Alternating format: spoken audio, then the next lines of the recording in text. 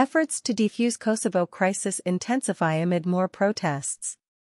Zvecan, Kosovo, international efforts to defuse a crisis in Kosovo intensified Wednesday as ethnic Serbs held more protests in a northern town where recent clashes with NATO-led peacekeepers sparked fears of renewed conflict in the troubled region. Hundreds of Serbs repeated at a rally their demand for the withdrawal from northern Kosovo of the special police and ethnic Albanian officials who were elected to mayor's offices in votes overwhelmingly boycotted by Serbs. The crowd then spread a huge Serbian flag outside the city hall in the town of Zvecan. The rising tensions have fueled concern about another war like the 1998-99 fighting in Kosovo that claimed more than 10,000 lives, left more than 1 million people homeless and resulted in a NATO peacekeeping mission that has lasted nearly a quarter of a century. Working to avert any escalation, European Union officials met with Kosovo Prime Minister Albin Kurti on the sidelines of a conference in Bratislava, Slovakia. The leaders of France and Germany announced plans to meet top Serbia and Kosovo officials on Thursday at a summit in Moldova. The current situation is dangerous and unsustainable, EU Foreign Policy Chief Josep Borrell said. We need urgent de-escalation. Speaking in Slovakia, Kurti flatly rejected Serb demands but left the door open for fresh local elections.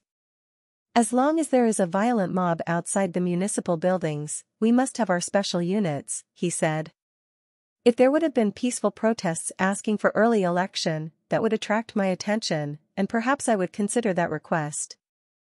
Kurti also suggested that Russia may have a hand in the latest flare-up, pointing to protesters who do graffiti with letter Z and show admiration for despotic Russian President Vladimir Putin and for the Russian invasion of Ukraine.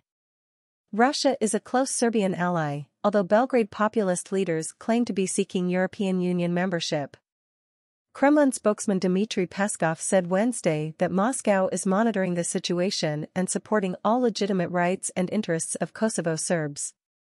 Wednesday's protest in Zvecan, 45 kilometers, 28 miles, north of the capital, Pristina, ended peacefully. On Monday, ethnic Serbs tried to storm municipal offices and fought with both Kosovo police and the peacekeepers, leaving 30 NATO soldiers and 50 rioters injured.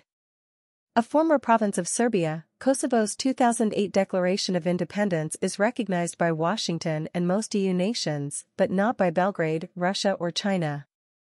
Serbs are a minority in Kosovo, but they constitute a majority in parts of the country's north bordering Serbia. Many reject the Albanian majority territory's claim of independence. The United States and the European Union recently stepped up efforts to solve the dispute. NATO said it will send 700 more troops to northern Kosovo to help quell violent protests after the clashes on Monday. The NATO-led peacekeeping mission known as KFOR currently consists of almost 3,800 troops. A German government spokesperson said Chancellor Olaf Scholz and French President Emmanuel Macron planned to meet Thursday with the leaders of Serbia and Kosovo. Spokesperson Stefan Hebestreit told reporters in Berlin that the meeting will take place on the sidelines of the European Political Community meeting in Chisinau, Moldova. The confrontation first unfolded last week after ethnic Albanian officials entered municipal buildings to take office with an escort of Kosovo police. When Serbs tried to block the officials, Kosovo police fired tear gas to disperse them. In Zvecan on Monday, angry Serbs again clashed first with the police and later with NATO-led troops who tried to secure the area. Serbia put the country's military on its highest state of alert and sent more troops to the border with Kosovo. Western officials have sharply criticized both Kosovo authorities for pushing to install the newly elected mayors and Serbs because of the violence. The Kosovo government's decision to force access to municipal buildings sharply and unnecessarily escalated tensions, U.S. Secretary of State Antony Blinken said. He urged Kosovo to use alternate locations for the new mayors and withdraw police from the vicinity of the municipal buildings. Serbia, he said, should lower its army's alert level and make sure KFOR troops are not attacked. French President Macron also criticized Kosovo for organizing the municipal election in the country's north. He said Kosovo disrespected an EU-backed plan to normalize ties between former war foes. Very clearly, the Kosovar authorities are responsible for the current situation and for failing to respect an agreement that was important and that was sealed just a few weeks ago, he said. Serbia's defense minister on Wednesday told state broadcaster RTS that the security situation is highly risky because of one-sided, illegal, illegitimate decisions by the administration in Pristina. He referred to the occupation of the north of Kosovo. Serbian officials have repeatedly warned that Serbia would not stand idle if Serbs in Kosovo come under attack.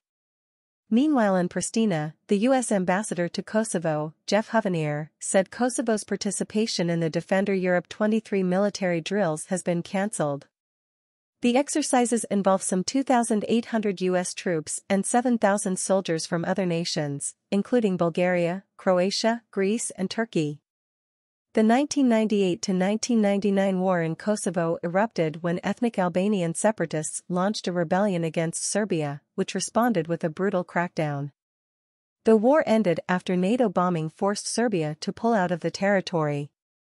The Balkan region is still reckoning with the aftermath of a series of bloody conflicts in the 1990s during the violent breakup of the former country of Yugoslavia.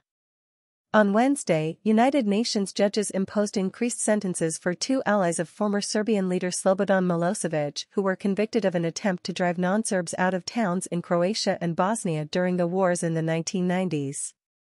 Milosevic also led Serbia during its 1998–1999 war in Kosovo.